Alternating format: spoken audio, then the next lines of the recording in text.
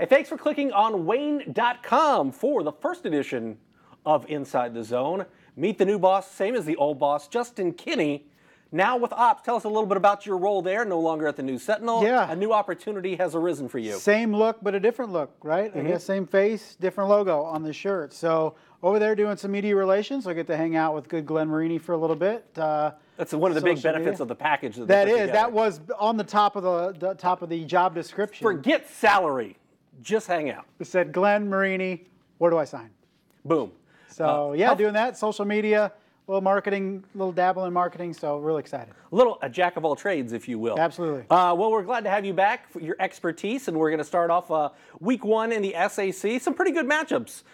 Wayne and Bishop Dwenger will be our highlight zone game of the week. What do you see as being the key in this one? Because we've always talked about Wayne's potential. They've been building for this year with a bunch of freshmen that didn't win a game 4 years ago. Now Craig Young and the company, they're seniors, and Dwenger is they've got a new head coach, but they seem to be very Dwenger-esque, and they're not going to shoot themselves in the foot. Yeah, and it's a very similar vibe to what we had last year prior to the week one getting started, where Wayne was the darling, the sweetheart. This was the year, and then they made too many mistakes, too many turnovers, too many penalties, lose 27-12 week one to Dwenger. Now we're here in 2018, and it's once again, what's Wayne going to do here week one? They have to get a win like this for me to truly buy into the Generals. So this is a big week for them. And I look at Craig Young, and you could say he's one of the more talented players in the state of Indiana from a physical perspective. But we have not seen the numbers pop up like you would think they would for a recruit that's going to Ohio State. Last year he was used a little bit more as a decoy. Do you see him having kind of a breakout season? Because now he's going to go to Ohio State. He's going to play on the defensive side of the football. I was talking to Joe Tipman from Dwenger. Apparently when they lined him up at defensive end last year, the guy was basically unstoppable because he's so big and fast. Yeah. How do you see his senior season playing out, knowing that we're kind of waiting for him to have those numbers and produce? I hope to see a very Austin Mack-esque senior season for Craig Young, because you saw flashes of Austin Mack sophomore year, junior year, had troubles with drops at times, but senior year he was unstoppable. And I think that could be Craig Young on both sides of the ball for Wayne.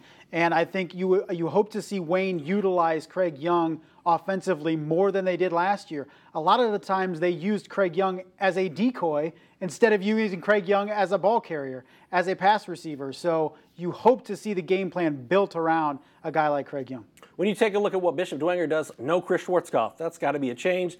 It's not just the change at the top as Jason Garrett takes over. They've got Casey Kolkman now moving in a defensive coordinator. Coach Watercutter is gone. They've moved some parts around, both in terms of the head coach and in terms of the coaching staff. Do you see anything changing, or is it kind of business as usual for them? I don't think you see any major schematic changes on the field. I don't think you see a big culture shift for Bishop Dwenger. But I think you may see a bigger onus on certain aspects of the football game. Do you see more of them go vertical than what they did before? Do you see them maybe mix up schematically, defensively, show some different looks out of their base defense? I think those are the things that you're going to see out of Dwenger. But by and large, you are going to see the same Bishop Dwenger Saints as we saw with Chris Schwarzkopf. If it ain't broke, don't fix it. Absolutely. It's a big game for Bishop Dwenger. Obviously, Jason Garrett's first game on Friday. And a lot of eager eyes are going to be both on Bishop Dwenger and Wayne. Carolyn Lures is another game that's certainly intriguing in week one. It was our game of the week last year in week one. Both of them have graduated some talented players, specifically Carroll, Jack McGill. I think he was almost underrated as a QB. I have written out here, underappreciated as a quarterback, Jack McGill. Great minds. 2,500 yards passing, or 22 touchdowns.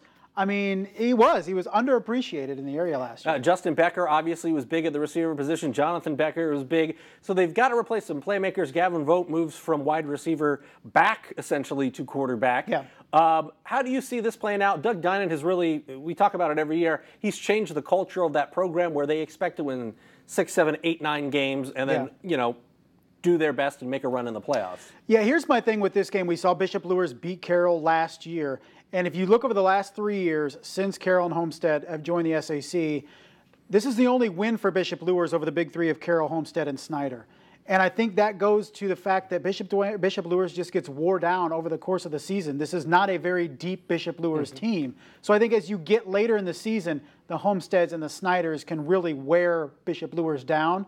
But like last year, the Knights, when they're fully healthy at the beginning of the year, feeling eager, they can beat a team like Carroll. Kyle Lindsey says this every year. I mean, we could run the soundbite year in and year out at the beginning of practice. For Luers, because they're a smaller school in the SAC, it's all about linemen, offensive linemen, defensive linemen. They have trouble, I guess, finding the number of bodies and the depth up front on both sides of the line. But Norman Kanapke's back. He's an experienced quarterback. Jordan Presley still holds the record at Homestead with 1,700 yards a couple years ago. He got kind of dinged up a little bit last year and kind of lost in the mix. Yeah, with Tyron Hambright. With Hambright, who's playing at Indiana State, so they utilize both of them.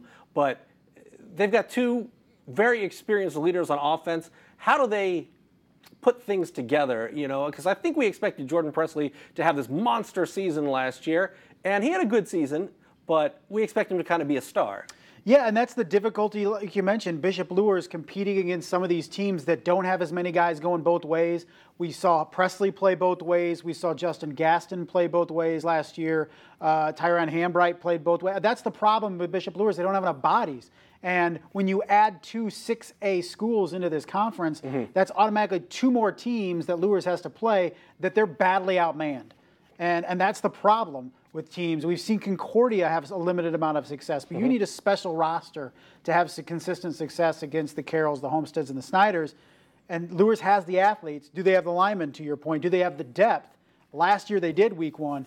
We'll find out if they do again on Friday. The rest of the SAC looks like this. Northside at Snyder, Northrop at Homestead, Concordia at Southside. Obviously, Homestead's got to replace Jaya Wright, who was everybody's player of the year last year, now at Northern Illinois.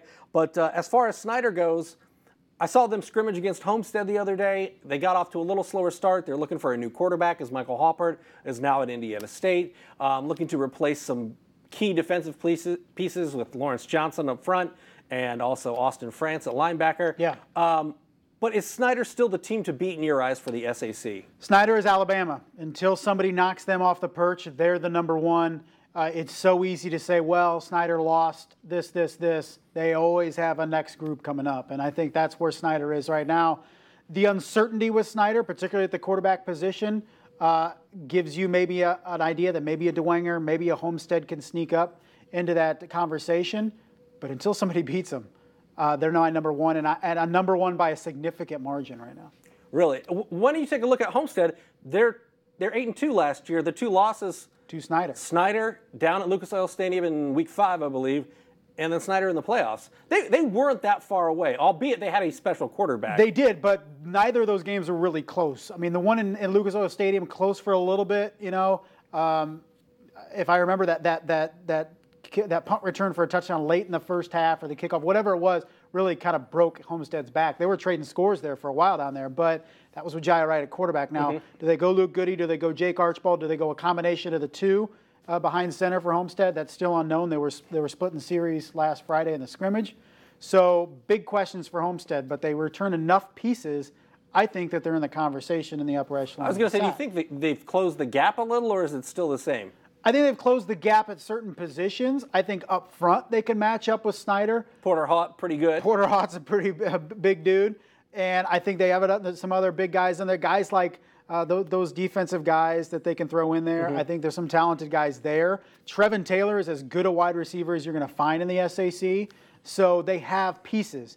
It's just all about winning the battle, those individual battles against Snyder. You have to win 10 or 11 individual battles on any given play consistently to beat Snyder. Homestead's not there yet. I like Concordia. They've got Southside this week. Last year we were like, oh man, they're going to drop off. Their whole senior class graduated. They're smaller in the SAC. They go out and win 7 games, which is pretty impressive. Yeah. Jake Bird is back at quarterback. His thumb's better. Kamari Anderson-Drew put up 1,000 yards last year, playing a third of the season with a freshman third-string quarterback as the starter. 1,000 yards in high school for a receiver is a ton. How have they been able to do that, and can they take another step? Because, like you mentioned, there seems to be a little uncertainty in the SAC this year. Well, the big question with Concordia previous years before the state title run was they just don't have bodies.